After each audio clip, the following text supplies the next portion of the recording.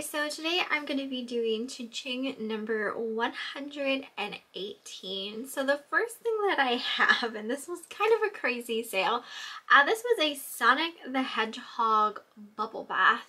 This was actually put out by Avon, and this was the Princess Sally version. So these bubble baths came with these little Sonic the Hedgehog finger puppets that were like the toppers on the bottle. So I found 3 of these at a yard sale. I think I paid like a quarter or 50 cents a piece for them.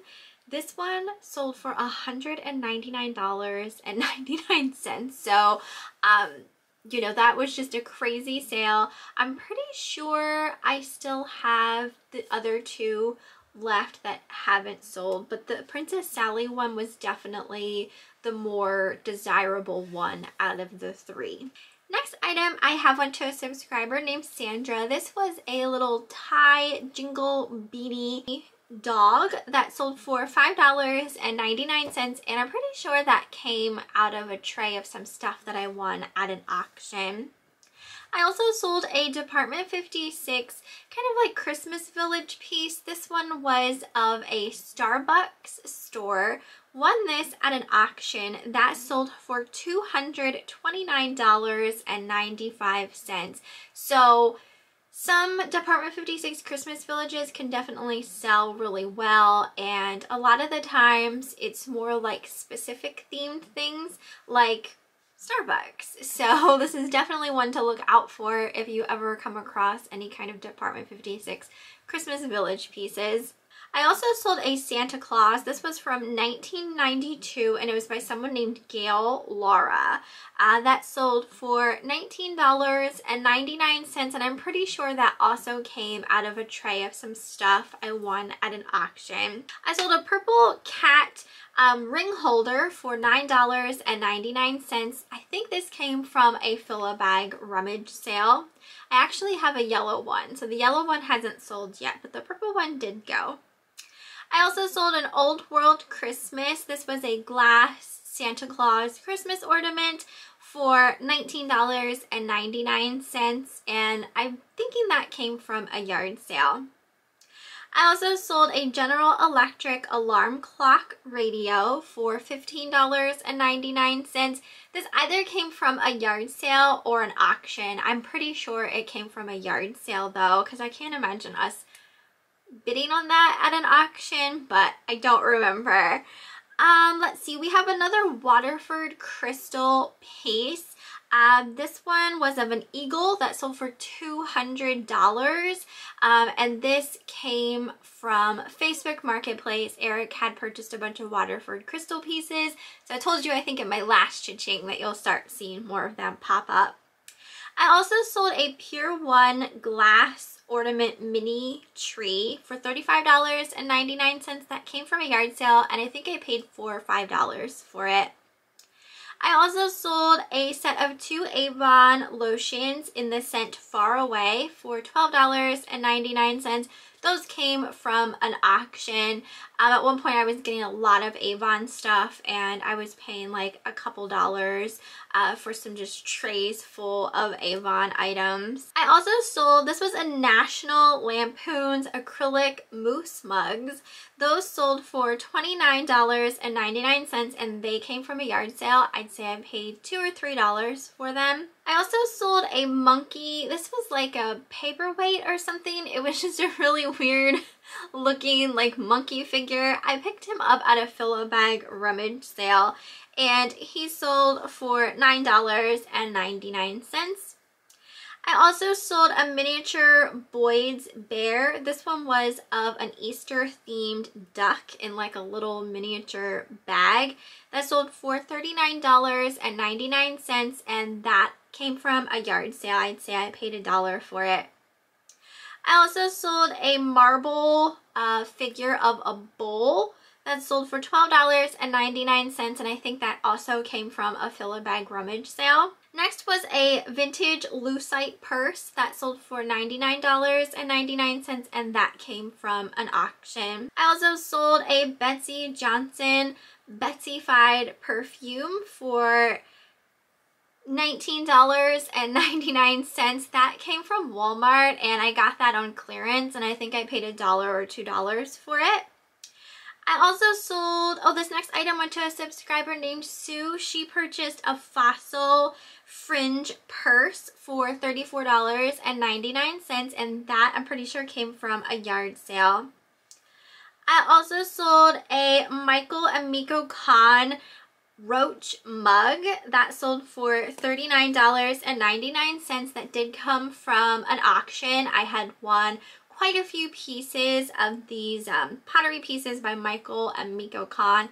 I do have quite a few pieces left. I thought that they would sell a lot faster than what they have been selling, but they're really cool, interesting pieces, and I do feel like they will eventually sell once they find the right buyer. I also sold a Prunelle Garnier, if I'm pronouncing this right. This was a green glass decanter, kind of shaped like a hand. That sold for $29.99. That came from a fill-a-bag rummage sale. So it was quite a few sales here that were from the same fill-a-bag rummage sale. And when I say fill-a-bag rummage sale, I filled a bag for $10. Sold a Yamaha cassette tape recorder for $229.99. This did come from an auction. I don't sell like a ton of electronics. Eric and I, we have been burned on purchasing electronics to resell. Sometimes you buy them, people claim that they're in working condition, you get them and they do not work, or you know, something's missing, like a power cord, or you know what I mean. So like, we have been burned on electronics in the past, so we're kind of hesitant about picking up electronics, but there is good money to be made in electronics. So it's something that, like, you know, if we're not paying a whole lot for it and we know there's good potential there, then we'll take the risk. But, you know, it is hard sometimes to want to take a risk on something, just not knowing if, you know, the item is going to work. So you have to let me know in the comments if you've ever been burned, or not even just like electronics, but anything that would essentially should have been in working condition, but then when you got it home, it was not. Let's see. I also sold a Bulgari men's cologne for $69.99. That came from a flea market, and I'd say I paid $10 for that. I also sold a Belle Snickle Santa chocolate mold for $399.99. That did come from an auction. At one point, Eric and I had won a bunch of those cast iron chocolate molds, and obviously, like, some of them sell really, really well, and this one was a great one because it was big and it was Santa Claus. I also sold a strawberry shortcake angel cake doll for $13.99. This was a vintage strawberry shortcake. Unfortunately, I feel like vintage strawberry shortcake dolls just aren't holding much resale value right now. So like, when I see them, I'm sometimes hesitant about picking them up because I know there's not a lot of money to be made there. But it's such of like a nostalgic thing that it's hard for me to pass them up. I also sold a this was by a company called St. Mary's. It was an acrylic satin trim blanket, brand new, still in the packaging. That sold for $39.99, and I'm pretty sure that came from a yard sale. I also sold a trinket box. This was by a company called Hammersley. It depicted like a fox hunt scene on it. That sold for $12.99, and I got that at a yard sale. I'd say I paid $1 for it. I also sold a Tatcha serum stick. This was like a skincare type item. That sold for $25.99. That came from an auction. Here's another Waterford crystal figure. This was of an elephant that sold for $125 from the same Facebook Marketplace score as the rest of the Waterford. I also sold a Precious Moments crib blanket for $39.99. That came from a yard sale. I'd say I paid $1 for it. Here is another one of those chocolate molds. This was for, they were 3 frogs reading. that sold for $109.99, and it was from the same auction we got the rest of the chocolate molds at. I also sold a Mr. Christmas Santa's marching band for $74.99. That also came from an auction. Next item went to a subscriber named Christina. She purchased a Danbury Mint beaver Christmas ornament for $11.99, and I'm pretty sure that came from a yard sale. Eric had gotten like a box of Danbury Mint animal ornaments. We did sell a lot of them. I think we might have a couple left, but for the most part, most of them sold. I also sold a Telco Sleeping Mrs. Claus. This was an animated Christmas figure that sold for $59.99. I got that at a fill-a-bag rummage sale, but since it couldn't fit in my bag, I paid $2 for it. So anything you can't fit into like a plastic shopping bag, on the very first day of the rummage sale, you pay $2 for the item. So I paid $2 for that. So that was still a really great deal. I sold a Vera Bradley ID wallet for $11, and I'm pretty sure that also came from the same fill-a-bag rummage sale. Next item was a double-sided serrated bread knife that sold for $32.99, and that either came from a yard sale or an auction. This next item did come from a yard sale. This was an Eric Carle Very Busy Spider. It was a plush, but it also came with the book A Very Busy Spider.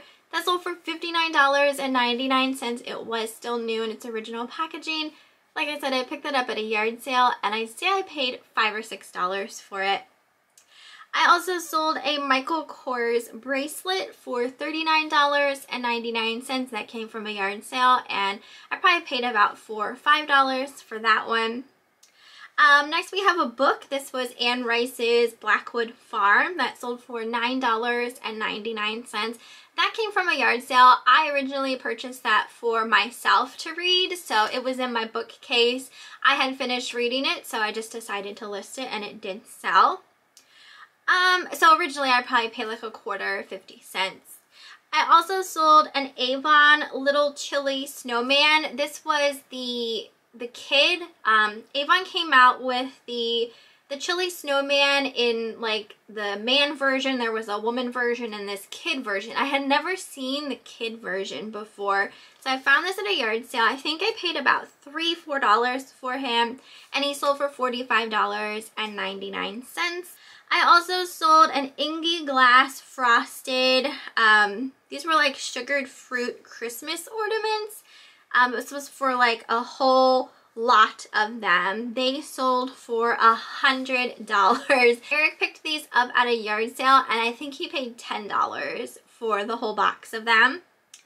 I also sold a 10-inch smoked black glass cake stand for $59.99, and I'm pretty sure that came from a yard sale as well, and I'd say we paid about $10 for that. Next was a Willie Ray Studio piece. This was of Baby Jesus, so this would have gone into like a Willie Ray nativity set. That sold for $31.10, and that came from an auction where I had purchased some other Willie Ray figures. So the next three items went to a subscriber named Steven. This was for a Flat Earth Clayworks vase that sold for $25. I picked that up at a yard sale. Also purchased a Mexican folk art fish. This was like a sea serpent fish that sold for $75, and that came from one of the folk art auctions Eric and I had gone to. As well as the next item also came from an auction. This was a Royal Crown Derby owl that sold for $69.99. I also sold a Buyer's Choice figure of Scrooge. This one was called Happy Scrooge. That sold for $59.99, and I feel like that either came from a yard sale or an auction. I know I got some of my Buyer's Choice figures at an auction, but I think I purchased a couple at a yard sale as well. Next item went to a subscriber named Tammy. This was for a vintage Christmas Santa with like a mushroom. This was like the most kitschy, amazing thing ever. That sold for $54.51, and that came from the same fill-a-bag rummage sale that I have been talking about. I kind of squealed, I remember, when I saw that. I sold a pair of jeans. These were by Kylie Cinch. Those sold for $25.99, and they came from an auction. I also sold a Monet sunflower trinket box for $34.99. Also came from an auction. There was also a Monster High Laguna Blue doll that sold for $12.99, and she came out of the tub of Monster High dolls that I purchased at a yard sale. And the last thing that I have for this cha-ching is another Monet piece. This was for a Macy's shopping bag trinket box, but it also came with like a little, I think it was like a necklace charm. That sold for $39.99, and that came from an auction where Eric had purchased a bunch of Monet trinket boxes. He went to three auctions 3 different times. It was the same auction, but each of the 3 times they were selling Monet trinket boxes. So we have quite a collection of Monet trinket boxes. A lot of them do go though. Like there are some, like there are collectors out there, and they have been repeat buyers from us all 3 times we have purchased Monet trinket boxes, who are looking for specific ones for their collection. So as soon as we post one of those, they sell like right away to, you know, a repeat buyer of someone who is definitely collecting them. But that is pretty much everything for this specific cha-ching. As far as eBay goes, I feel like things are moving along pretty well. The one thing that I kind of wanted to touch base on again, I know I've mentioned this in like some of my past cha-ching videos, I am still personally having issues with the notification sound. I still like don't understand why that hasn't been fixed yet. It's really still bugging me.